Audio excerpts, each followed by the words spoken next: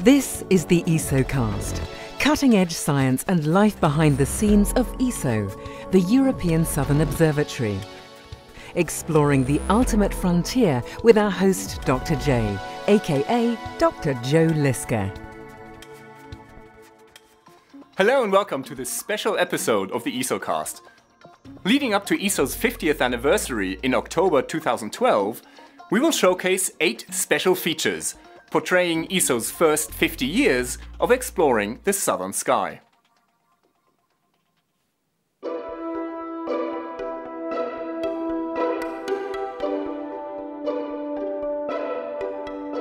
Stéphane Guizard loves the stars.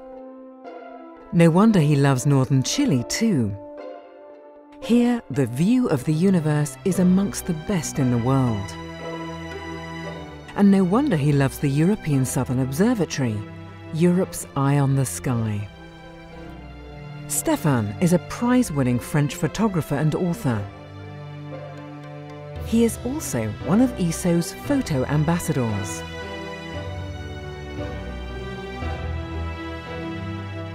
In breathtaking pictures, he captures the solitude of the Atacama Desert, the high-tech perfection of giant telescopes, and the magnificence of the night sky.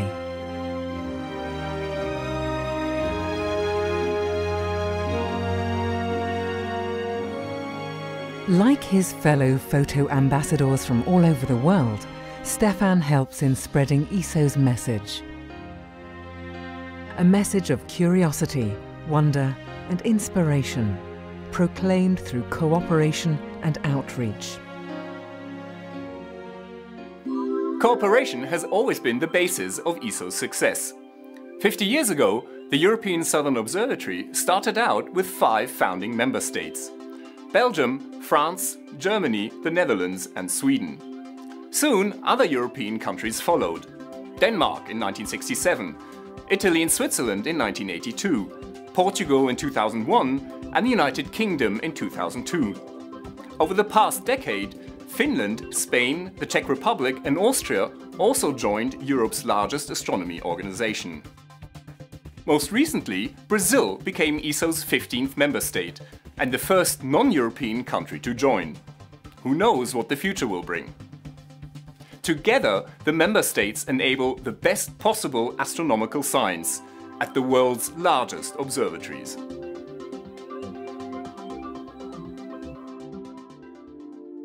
It's good for their economies too. ESO closely cooperates with industry in both Europe and Chile.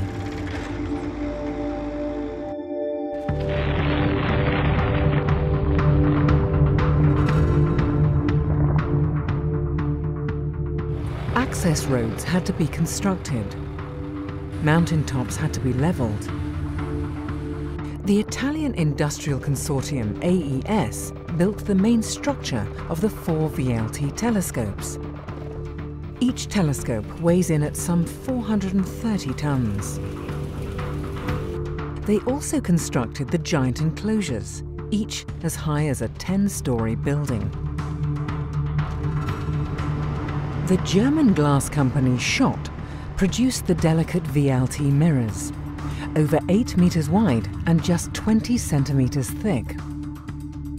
At Riosque in France, the mirrors were polished to a precision of a millionth of a millimeter before they made the long journey to Paranal.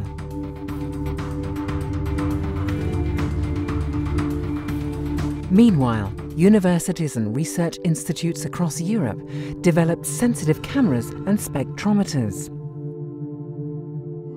ESO's telescopes are built with taxpayers' money, your money, and so you can take part in the excitement. For example, ESO's website is a rich source of astronomical information, including thousands of beautiful pictures and videos. Also, ESO produces magazines, press releases and video documentaries, such as the one you're watching right now. And throughout the world, the European Southern Observatory contributes to exhibitions and science fairs.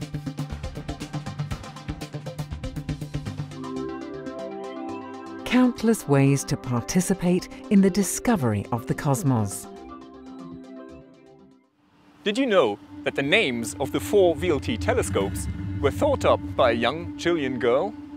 17-year-old Jorge Albanés Castilla suggested the names Antu, Cuyen, Melipal and Yepun, meaning Sun, Moon, Southern Cross and Venus in the Mapuche language. Involving school children and students like Jorge is important. That's where ESO's educational activities come in, like student exercises and school lectures. When the planet Venus passed in front of the Sun in 2004, a special program was aimed at European students and teachers.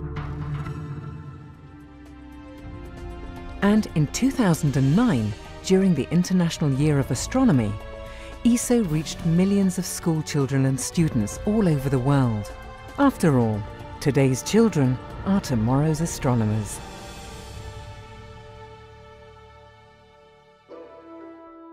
But in terms of outreach, nothing beats the universe itself.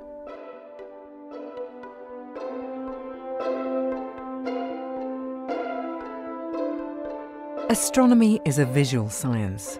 Images of galaxies, star clusters, and stellar nurseries fire our imagination.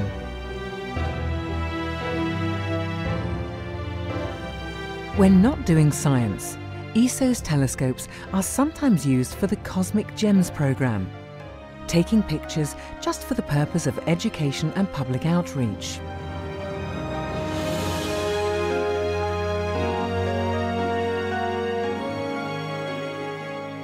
After all, a picture is worth 1,000 words. The general public can even take part in creating these staggering images through the Hidden Treasures competitions. Russian astronomy enthusiast Igor Chekalin won the competition in 2010. His marvelous images are based on real science data.